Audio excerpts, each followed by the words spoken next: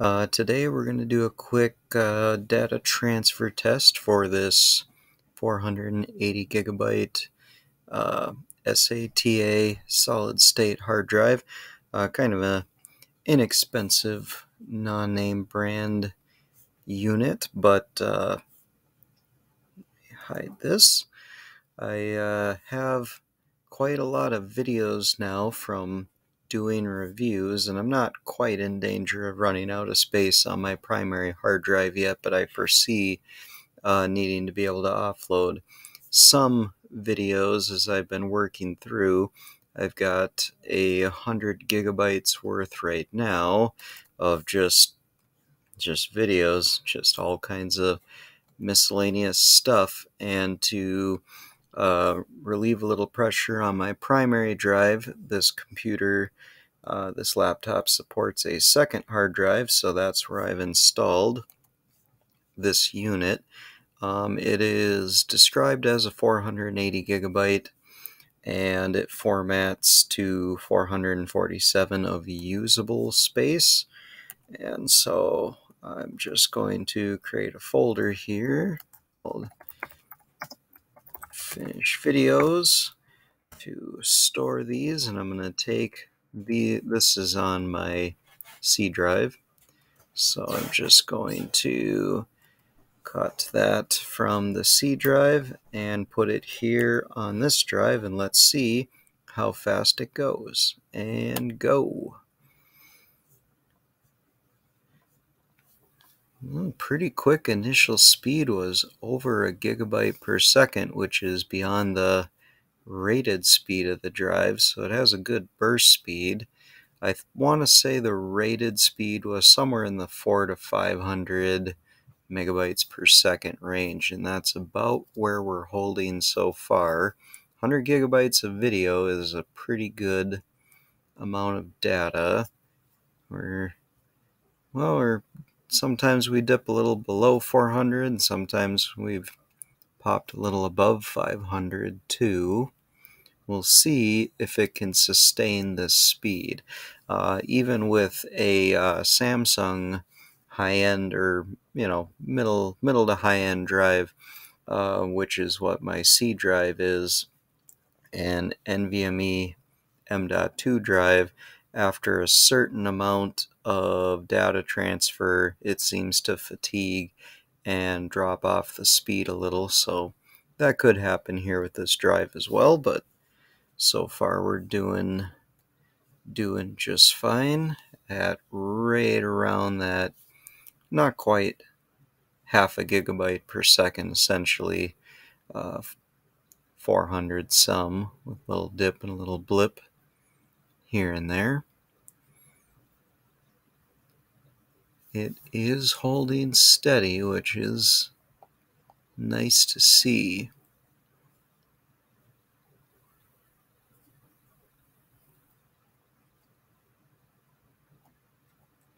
That's a pretty good consistent write speed. First 50 gigabytes are in.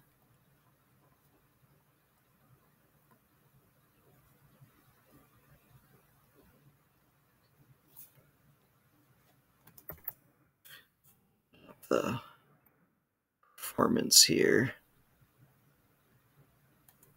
Disk 1 is, of course, maxed out. We're only reading from the C drive, so that's not quite as taxing of a process to read data as it is to write data.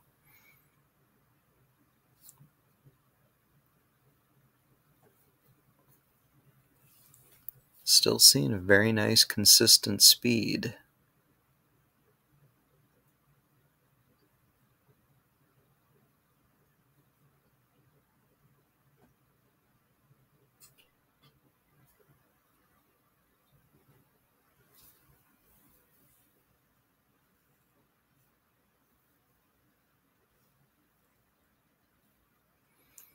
At some point here, I would expect the drive to kind of get warm, but we might make it through this 100 gigabytes without fatiguing it. 17 gig to go.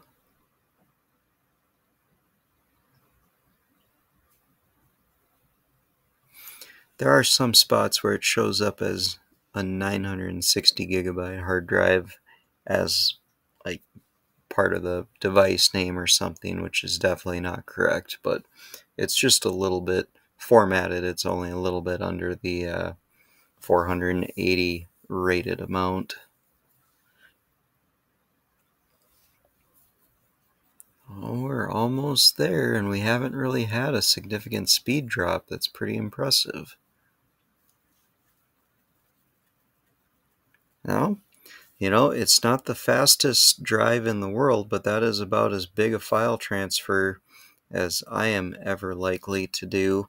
It can certainly read at least as fast as it can write, if not a little bit faster, if that gives you a rough idea there. So surprisingly really good result for the overall for that drive. It kept up the pace all the way through a 100 gigabyte transfer, and that is fairly impressive, all things considered, for the value that this device is.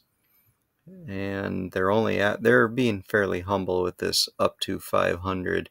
We actually had a little bit higher burst rate out of the gate, so that drive wrote pretty quick.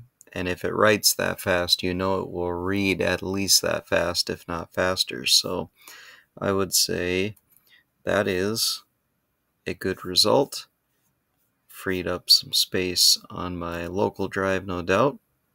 Yep, gives a little bit of relief there, so that helps. And I'd say that is, unless you need more than half a gigabyte per second on average, that's a good drive to go with.